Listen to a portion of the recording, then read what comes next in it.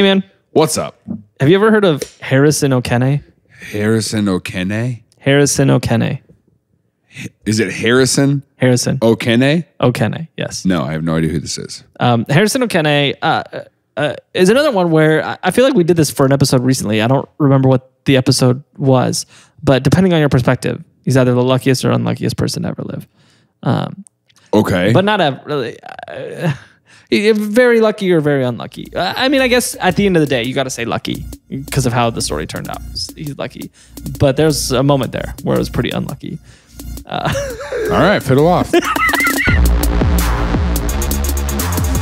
What do you call tugboat people? All the rest of the rooms filled up completely with water. But it's upside down, so the toilet water dumped out. I used to snorkel at Patrick's house in his pool, and that's tough. It's pretty trippy.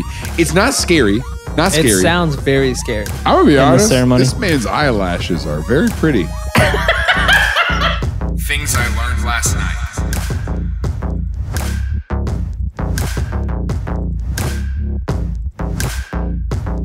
What are you talking about? Just get to it. Have you ever had any lucky moments? Tell us down in the comments.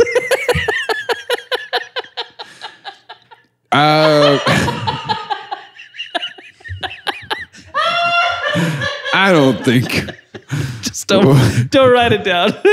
don't. Let's just keep going. Just keep. Okay, cool. Sounds good. Harrison Okene. Okay. Harrison Okene was a chef in Nigeria. I don't know like how great of a chef. I just know he was a chef. Okay. And at some point along the line, he got a job working on a tugboat called the Jascon 4. Jascon 4. Jascon 4. Jascon 4. And he was just the boat chef. On a tugboat's got chefs? I guess so. Which is surprising to me because that seems like the kind of thing where you just kind of go out there, tug that boat in. I was going to say, how big are tugboats? Yeah, and that's like a tow truck having a chef. You know, talking about you call AAA and they show up and there's a dude in the back with a foreman griddle. With a griddle just back there. You want some bacon? Just you get in the front seat. You don't see him at first. It's night, right? And all you hear is just hear the sizzling. And you're like, "Is that your tow truck?"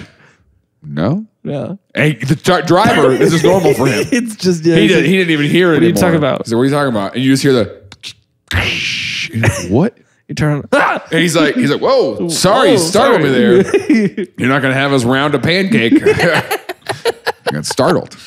You like your hash brown smothered or covered? Yeah, I'm the tow truck chef. Like, okay. I got this job for winning a competition on the Food Network. So he worked. This isn't even. Just so we're clear, the AAA tow truck chef is not an entry level position. No, you gotta. This is you gotta. This is like a dream. This is a dream position. Is where he's at. Okay. So you can make Waffle House on the side of the road. I guess. AAA now with mobile Waffle House. Honestly, it would make your car. How would you rate your service? And how would you rate the food? Like it would make your car breaking down a lot better. Like. Would it? Patent pending. Would it though? Here I am, pretty bad day, car broken down, late for my flight. Yeah. And then this guy jumps out of the back seat. Which is like an all-star meal? Was like, hey man, do you want onions or no? What are your food allergies? The tow truck driver's like hooking it up. Yeah. And then the guy comes out with a menu. He's like, why don't you go ahead? I'm gonna go ahead and grab some waters. I'll be right back. And you're like, excuse me. And then you get there and he does the little flip around thing and does the whole, okay, you're good for payment right there. Cool. It's going to ask you a few questions.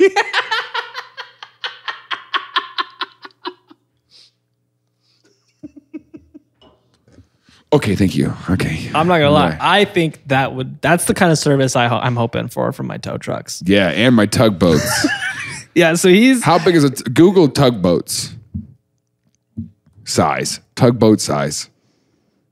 Tugboat arms, biceps, tugboat biceps.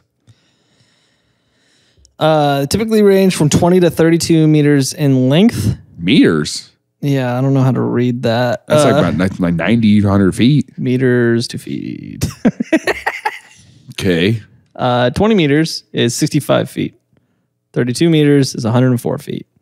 Okay. Hold on. How So many? what I said. 747.com. Oh crap. What was the URL? It's not how many 747s. Whatever. Okay. Whatever. I'll look it up. I'll find it. .biz. It's So about 100 feet. That's what I'm saying. That's not big enough for a chef to be on. Whatever. Yeah. All right. So he's chef on the JASCON 4. Yeah. That was a long tangent to get to. I guess tugboats have chefs. Chefs? Chefs. And they were tugging a boat into harbor. And it's overnight, right? It's late at night. They kind of separated from the boat so everyone could sleep through the night. And in the middle of the night, Harrison, as most of us do, woke up to go to the bathroom. Sure. And while he's in the bathroom, a large wave hits the boat, capsizes it, and he's trapped in the bathroom. And he listens. Okay. I see the look on your face. He sticks his ear up against the door. He touches the handle to make sure it's not hot. He's like, is it a fire? I feel like we're upside down. What are you talking about? Get to the part where he gets out. The boat sinks to the ocean floor, 104 feet to the ocean floor. A couple important things to note about this boat. And in these waters... How fast does a boat sink? Stop. Okay, important things to know about the water. Forget my question. An important thing to know about the water... what happened to the meals he prepared?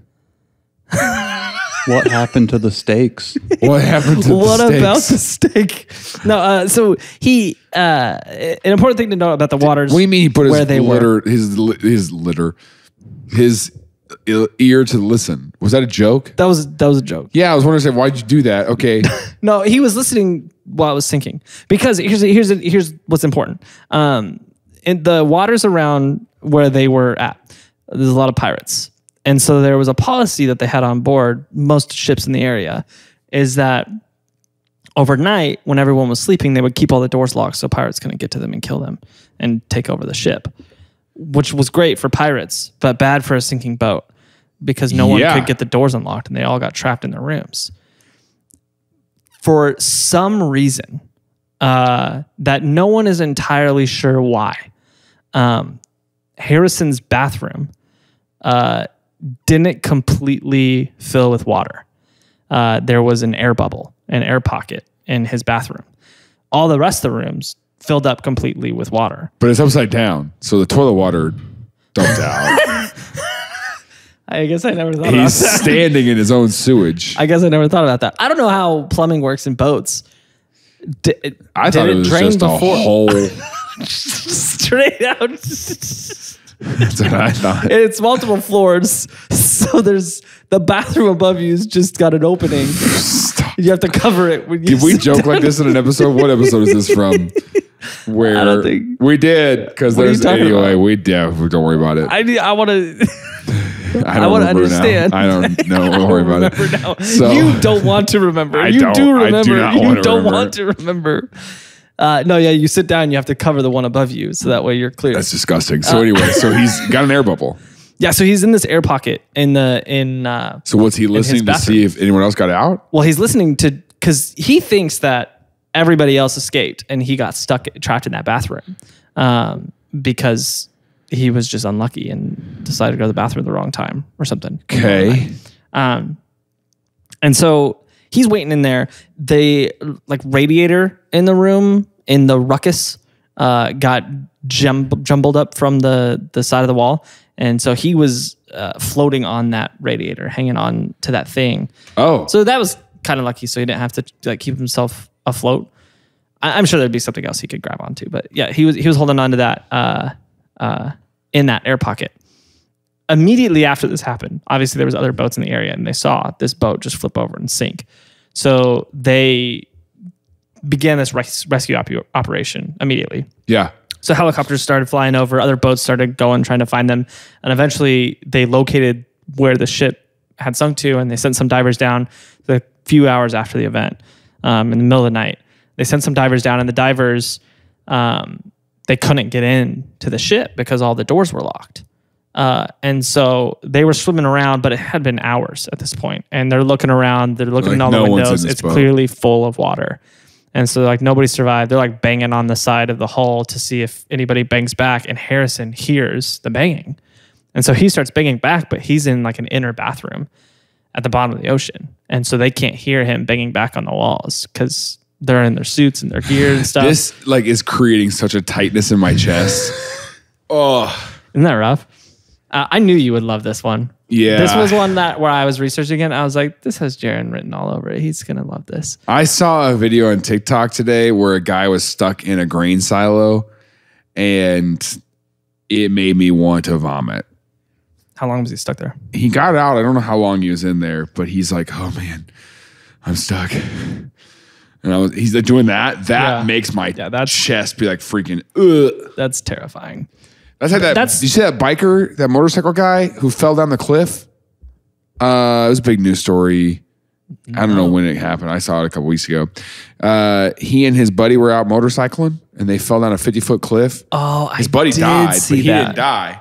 But he took video where he's like, I guess, because he broke his back and he couldn't move. He couldn't move, yeah. And so he's yelling up a 50-foot. He can hear the cars going by and hear other motorcycles and they can't hear him. Like Virginia or whatever. Yeah. I did remember that. Did he get out?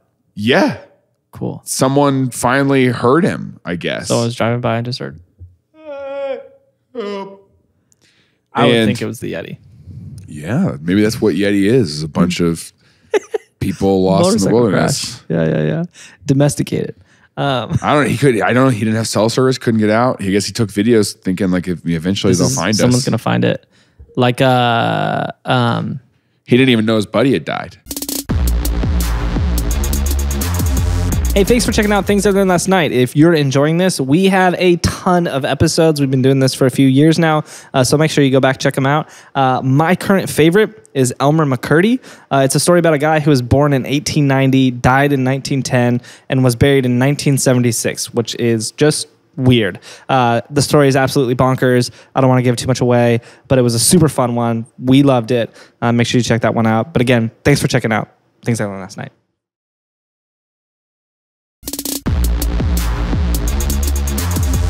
What was that show we just watched on the island? What, Lost? That we just watched. Oh. Yep. With the phone. Yeah. And the video. What show was that called, dude? You remember, Alex? We were kind of obsessed with it for a second there. So good. It ended so weird, though. Yeah. Didn't make sense. Yeah. Oh, man, that's going to bother me. Wow. That sucks. You think they're going to make a new one? No. No? No. It's on HBO. I searched none of these. Search Kristen Miletti or whatever her last name is. Not Kristen, is it either? I don't know who. I don't know a single star in that show. Anyways, this is killing a lot of time in this episode. Nick Offerman. Nick Offerman's in it. Look up Nick Offerman. You're right. It's called shoot, man. All right, let's see. Movies and TV Something. shows. The tag is It's About Time. Yep. It was so good. Nick Offerman. The Resort. The Resort. Yes, that's right. It was really good. Yeah, perfect. There's one we're watching right now that has 4 seasons, I guess. We're just finding out on Apple TV called Servant. No, I've never heard of it. You not heard of that one? No. And so by the time this comes out, hopefully we'll have finished this series, I guess. I'll have an updated review. So far, so slow, but it's M. Night Shyamalan. Okay. I didn't know he did shows. He does. Shyamalan shows. Shyamalan. And so, but Servant is this couple in Philadelphia whose like 13-month-old baby died. Not 13-week-old baby died. Yeah. And the mom just couldn't cope. Like, went into basically like a coma, was just like spaced out. So they gave her a baby doll to help cope, right? Yeah. And suddenly she was back and pretending like one of those like realistic dolls or whatever. Yeah. Well, then she hires a nanny for this doll. Oh, yeah. Well, the second night the nanny's there, the little baby monitor, the dad's in the kitchen and hears a real baby on the thing and goes up there and there's a real baby in the crib. How is there a baby? We don't know yet. It's pretty trippy. It's not scary. Not scary. It sounds very scary. Sounds like it would be. I know. I was very very like, no. I don't it's not like scary. this. It's not scary so far. It's more supernatural, you know? But it's interesting. It's slow. Is it trippy? Yes, there's episodes that end where you're like, what? I'm realizing that's what I like. Like, I don't like. Yes, no, this is not you. I'm saying this because I think you might like it. It's really slow and so far, but the ends of the episodes are like, what the heck is happening? Mm-hmm. Because I like those ones that bend your mind and make you think. Yes, and, you'll like this one a lot. I've been thinking about it a lot. It's good. Yeah. Well, anyway, so there's a baby in the bathroom with Oh no. He's like, how'd this baby get here? Turns out every tugboat has one too. They hire them. They hire them? They hire the baby, keep the, what do you call tugboat people? The tugboat people? Tugboat people. What do you call tugboat people? What do you call restaurant people? You mean servers? I guess. Yes. Well, what do you call it? What do you call grocery store What do you call people? tugboat people? Employees? Boat pushers? I don't know. I don't know what you call them. Sailors, maybe? Maybe just sailors? Probably, I guess. Keep the sailors company. Yeah. Okay. So there was a small bear cub who was also a boat? chef. The boat flipped over. Turns out it was flipped by a bear. So they do the dive thing. They're banging on the side of the boat. Banging on the side of the boat. He's banging back. He's banging back, but they couldn't hear him because they're in full dive gear. They're out in the ocean. There's ocean noises. I don't know what those. Drowning out the bangs, right? Sure. So the divers swim up and they're like, "There's anybody's survived to this point." Yeah. Let's just worry about this next week. Well, yeah. And so they're like, we'll come back. What year is this, by the way? 3 days. That's an interesting question. Let me double check. It was recent-ish. I want to say like early 2000s. Sure. Something like that. They really were like, let's come back. Yeah. 2013. Okay. And they were like, all right, we'll come back later. Yeah. So they were oh like, my gosh. They're like, we'll come back later to retrieve the bodies, is what they said. And so they kind of put together a plan, and 3 days later, they put together 3 days. 3 days later, they put together this mission with some trained divers who were like expert divers that they had to like ship in from some other country to swim down there. What do they call those dive people?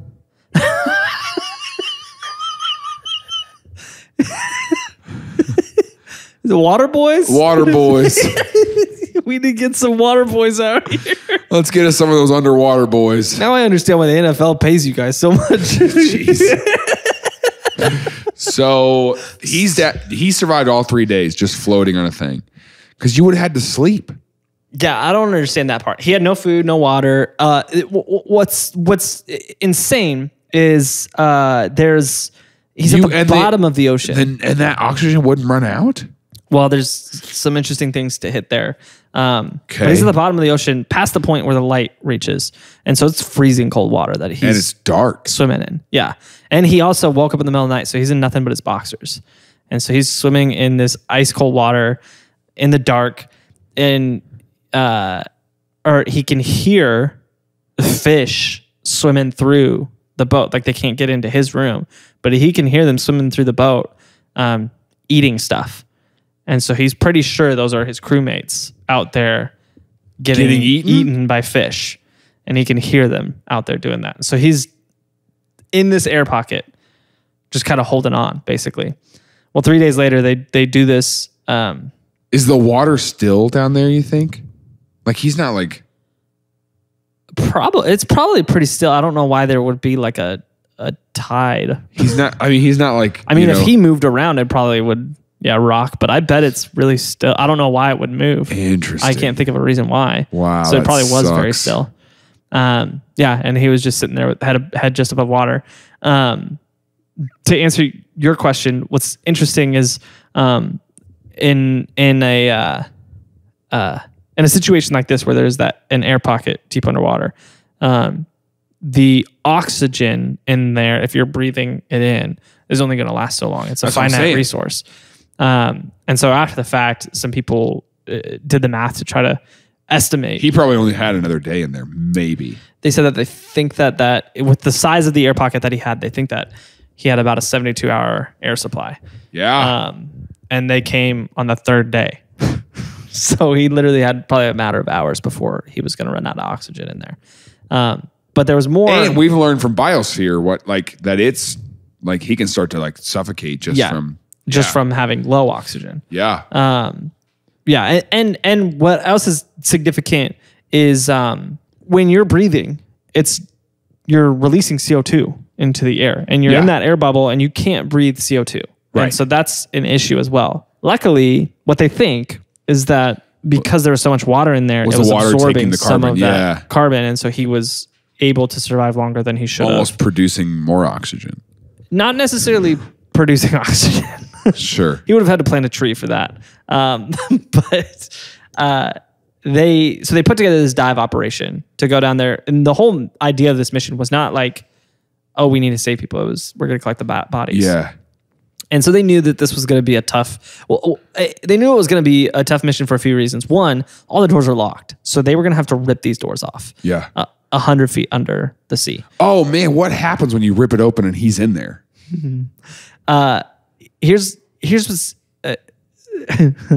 and then you're gonna have to pull a bunch of bodies out, dead bodies out of the ocean. They're pretty confident. It's been days now, so they knew how many people was going to get aboard. In there. Probably about a dozen. Okay. And so you don't know the exact number? I don't know the exact number. Okay. About a dozen. So they rip off the door. Harrison, about halfway through day 2, realized no one was coming. And so he had to save himself, essentially. So he was able to rip his door open by breaking a pipe off the wall and using it to just get the leverage and break his door open. So he was able to break his door open. He swam and found another air pocket in the kitchen. But he wasn't able to find a way out. And so he ended up swimming back into his bathroom because there was a bigger air pocket there, and just kind of waited and hoped and prayed and was like, I hope someone shows up, because he couldn't get out. Hey, thanks again for being here for this episode. If you want to help us make more of these, we have a Patreon that you can support us on. We don't make money from this personally. All the money from Patreon goes straight back into our show, helps us to create better episodes, get our better production quality. But more than anything, we're just so glad that you're here. So thank you so much for supporting our show. And if you want early access and be part of our Discord, please consider supporting us on Patreon. But other than that, we just want to say thanks again.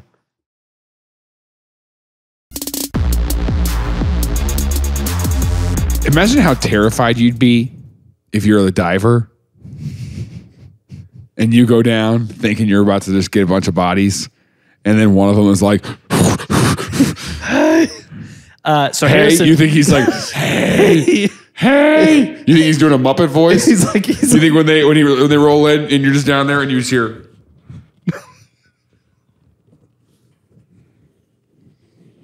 is that the water?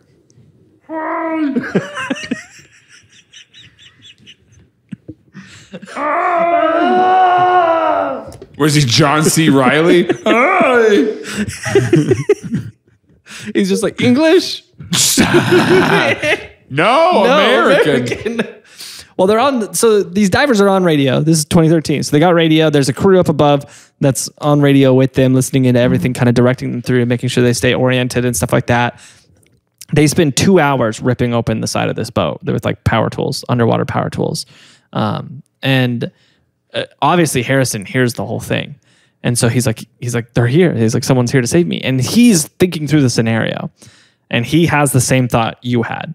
And he's like, well, what if they find out I'm alive and it freaks them out? Yeah. He's like, so I need to be like careful with this, but I also need to make sure that they see me and they find me. And so he swims out to the kitchen because he knew he's like, that's kind of a path that they're most likely going to go through.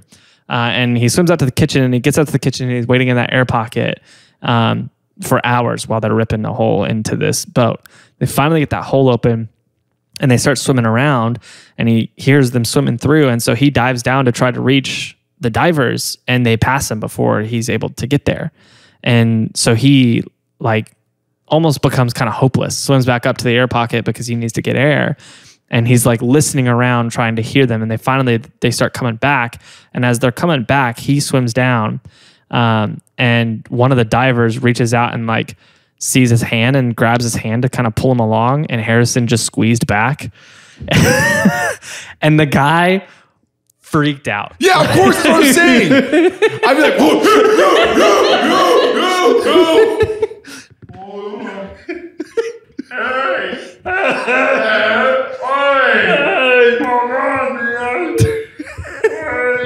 come back. And so he's like, there's one of them's alive. And the guy up top is like, what do you mean someone's alive? They're like, we have a survivor. And so they're like, here, let's go back up to that air pocket. So they take him back up to that air pocket because he can't breathe underwater, obviously. Yeah. And so they're like, let's get a photo op. In the air pocket? No, this is later. This is I was in the air pocket, and he's just like, "Can we please get out of here?" We leave? I assume that's him. You're right. Tom Brady's in this. Tom Brady does was look there? like Tom Brady. No, but they did actually swim out to his hair pocket. This is where he was. This is him in the air pocket. That's what I was saying. Imagine. Yeah, and they took a picture of him, and then. Holy cow! But then this presented a pretty major problem because there's a couple issues. He's been down here for 3 days. He doesn't have the strength to get up there. Well, more than that, he's at 100 feet below the ocean and his body's used to that pressure. And so if he comes up to shore or to sea level right away, like there's a condition called the bends. And so it's something that happens to divers a lot, but no one's ever down as long as he's been down.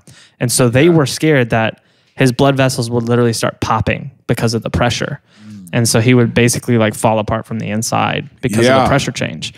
And so they had to come up with a way to get him up and slowly move him up over time and like repressurize 20 feet, 20 feet, 20 feet up to shore. It took them 2 days to get him up above the water because they had to put him in the suit, transport him up. And like, did they explain that before they did it? You know what I'm saying? Like, did they tell him in the boat down there? They're like, here's what we're going to do. It's going to take some time. Or did they just start and he's like, oh yeah, I'm gonna be fine. And then they stop. Like, hold on, wait here, bud. We gotta wait here for 3 hours. Excuse me? No. They can't communicate to him. Oh, they gave him a headset? That makes sense. Yeah, they gave him a headset. Okay. You gotta wait here for 3 hours, man. Because he doesn't have I'm thinking he doesn't have a scuba suit, does he? Well, they brought him a scuba suit. Where's he going to put that on? One of them swam up. They came down and they put the scuba suit on. Where's he going to put that on? In the air pocket. In the air pocket? In the air pocket. He put a scuba suit on. There's actually a photo of him with his scuba suit. Let me grab it. Hold on. And and it was like a pressurizing suit. So he's got ears. They can talk to him. I have that. Yeah, they obviously can communicate with him. That's what I was thinking. And they told him before they went up, they were like, hey, this is going to be a process. And so but when they got him up, they couldn't even like let him out of the water. They put him in that's what this is. This is a pressure chamber. All the divers had to go in this pressure chamber and repressurize.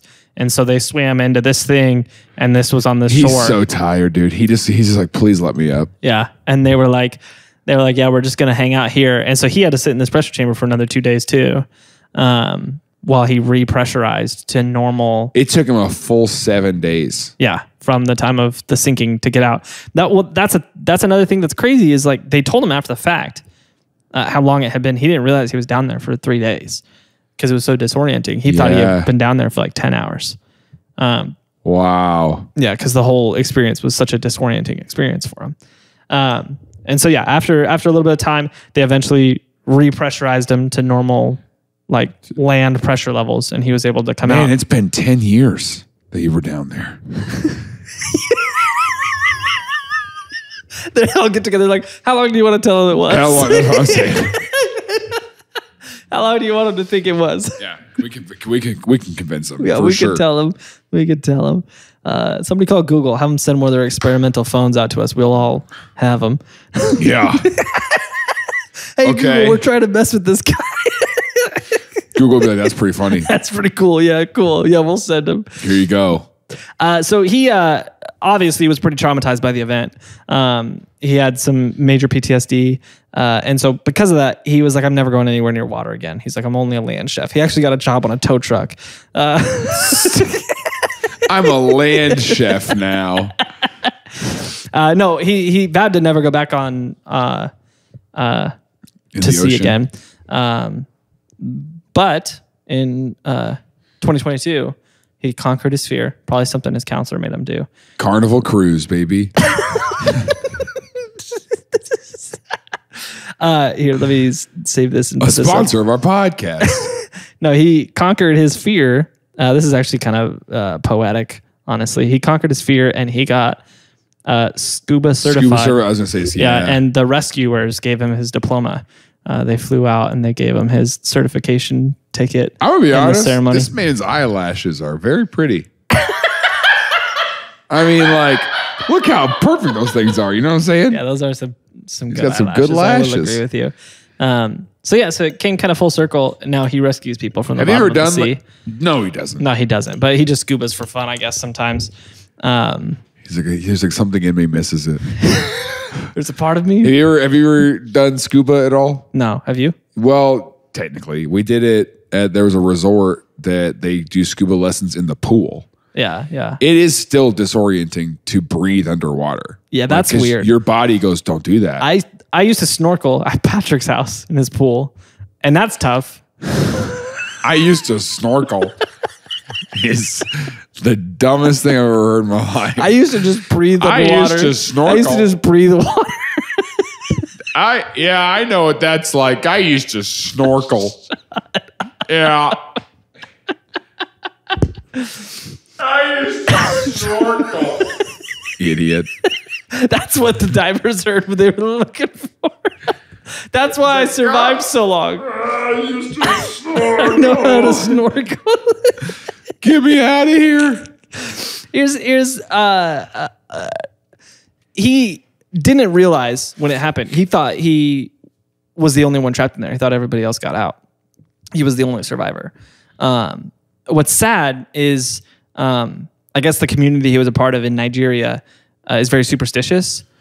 And so because he was the only person who survived, and he survived in such a peculiar way, the people in that community and like the family of the rest of the survivors thought he cast a curse on everybody else so he could survive. And so he didn't go to the funeral of anybody, and he kind of like lost his community because they all thought he was like the bad guy in this scenario, which is super sad. Yeah. Because he honestly kind of just got really lucky. Yeah. And it cost him a lot of relationships because of it. And he's got serious survivor's guilt. But he's turned it around. Sure. He's turned it around. He's scuba diving again. He's chefing on land only. But he knows Where at? Waffle House. I don't know. I don't know where at, but he's continuing his cooking career. And I don't know. Has probably the craziest story anybody's got to tell at parties. Nobody believes it. Nobody believes it. He's just sitting in the corner. People are like, oh my gosh. So last week, you're not going to believe this. Last week, and me and my dog were walking in the park, and he just in the corner just goes, I spent 7 days in the sea. And everyone goes, sorry. Let me do it again. I spent I couldn't get it out. And it's like, why are you talking like that? I spent 7 days in the sea. What was that? What did you just say? I spent 7 days in the sea. He talks like an old pirate. Yeah, they said that he had a 72-hour oxygen supply. He got rescued at hour 60. So he was close. That is wild. He was close, and that was an estimation. They could have been off on that. It includes the kitchen pocket too. I don't know, actually. Yeah, I don't know. Yeah, because he was swimming between those two pockets occasionally. Wow. Had to get his cardio in. Still. That's so scary, dude. Isn't that gnarly? So I guess the lesson is, if you ever wake up in the middle of the night and you have to go to the bathroom, go, because you never know when your house is going to flip over and door sink to open, the bottom of the ocean. Wow. If I've never had a nightmare before, it'll be that now. Yeah, I can't imagine a scarier situation. What's interesting, though, is that because he fell to the bottom of the sea, sure, we all know that there's... Okay. No, go ahead. Sure. Let's hear this out. We all know. We all know at the bottom of the sea. You know when he was down there? Oh, I want to hear what yours is first. We all know at the bottom of the sea, there's a pineapple, and next door there's a dude who plays the clarinet. And one day, he was having a clarinet off. Don't respect that. Don't let him get away with that. Okay, what are you trying to say? What are you trying to say? When he was there, floating on that radiator, he'd hear the fish swimming in the boat. And he's thinking, this is awful. This has got to be hour 4 or 5. It's day 3. Yeah. And he's trying to listen. He's got his ear up to the bathroom door. And he just hears...